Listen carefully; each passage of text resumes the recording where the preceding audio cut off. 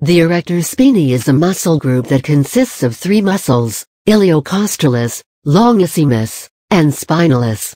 These muscles help us to straighten our back. Buzzle focuses on the location and function of erector spinae muscles.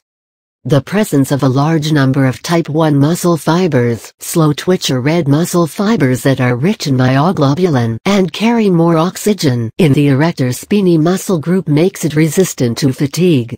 A vital part of the human anatomy, muscles are soft tissues that facilitate locomotion. They allow us to change or maintain posture. The ability of the human spine to bend forward or backward, rotate, or twist, is attributed to several layers of muscles that support the back. Erector spinae muscles, also referred to as the sacrospinal muscle group, is one such muscle group that primarily acts as an extensor. It consists of three muscles that help in extending the vertebral column. This muscle group runs from the base of the skull to the sacrum. Basically, it consists of three columns of muscles that are present on either side of the vertebral column. These are known as iliocostalis, longissimus, and spinalis. Spinalis muscle lies closest to the vertebral column. It begins as a thick tendon from the sacrum and travels up. The longest of these three muscles, longissimus, inserts at the mastoid process, which is the temporal process that is located behind the ear, at the base of the skull. Iliocostalis lies furthest from the vertebral column, and extends from the base of the skull to the pelvis. The erector spinae is one of the three true or intrinsic back muscles. It is this muscle group that allows the spine to return to erect position after bending. We bend backwards when these muscles contract, and when only the muscles on one side of the vertebral column contract, we are able to bend sideways. So, these muscles allow us to bend sideways, and facilitate the rotation of the spine and movement of the head.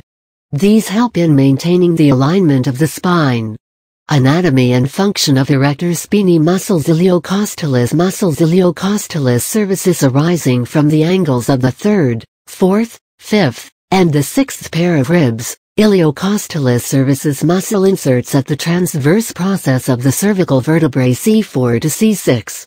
This muscle helps in extending and hyperextending the cervical vertebrae. It also facilitates the lateral flexion of the cervical vertebrae.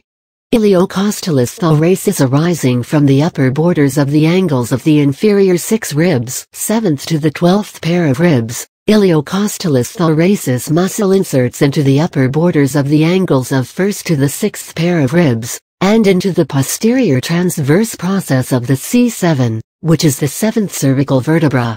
It helps in maintaining the erect posture of the spine. Iliocostalis lumborum. The insertion point of the iliocostalis lumborum are the inferior borders of the angles of the last pair of the true ribs, 7th rib, and the false and floating ribs, which means 8th to 12th pair of ribs.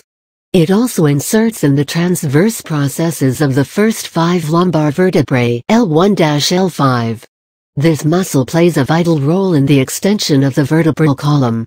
When we bend forward, it provides resistance, and also helps in providing the force that is needed for bringing the body back to its normal, erect position.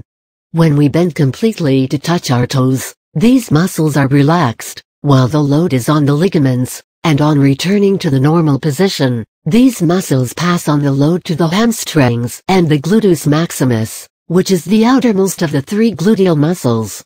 Longissimus muscles. Longissimus surfaces arising from the transverse processes of the upper 5 thoracic vertebrae, T1 to T5. This muscle inserts in the transverse processes of the 2nd to 6th cervical vertebrae.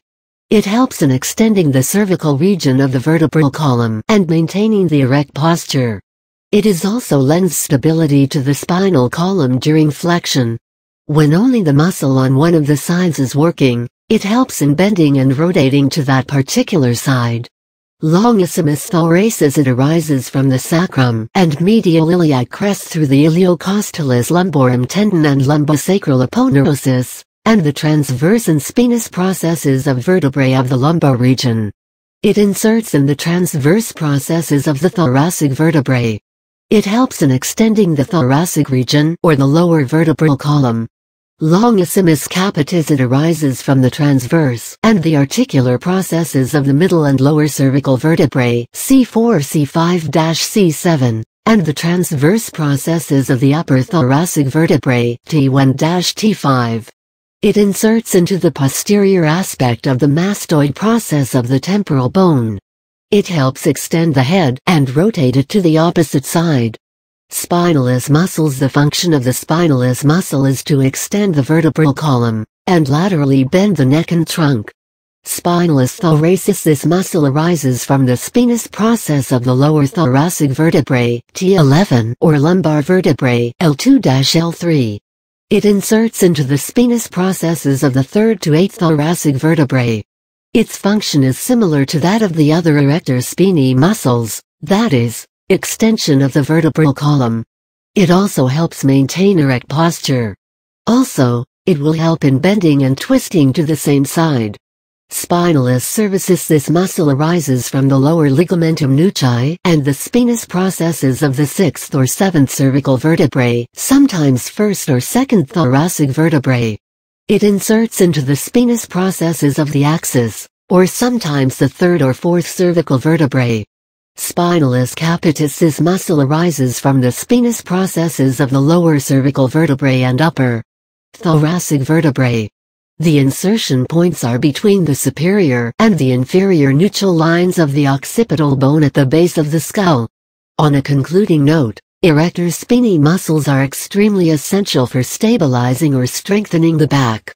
Though these muscles are quite strong due to the presence of type 1 fibers, excessive strain can have an adverse effect on them, thereby causing back pain.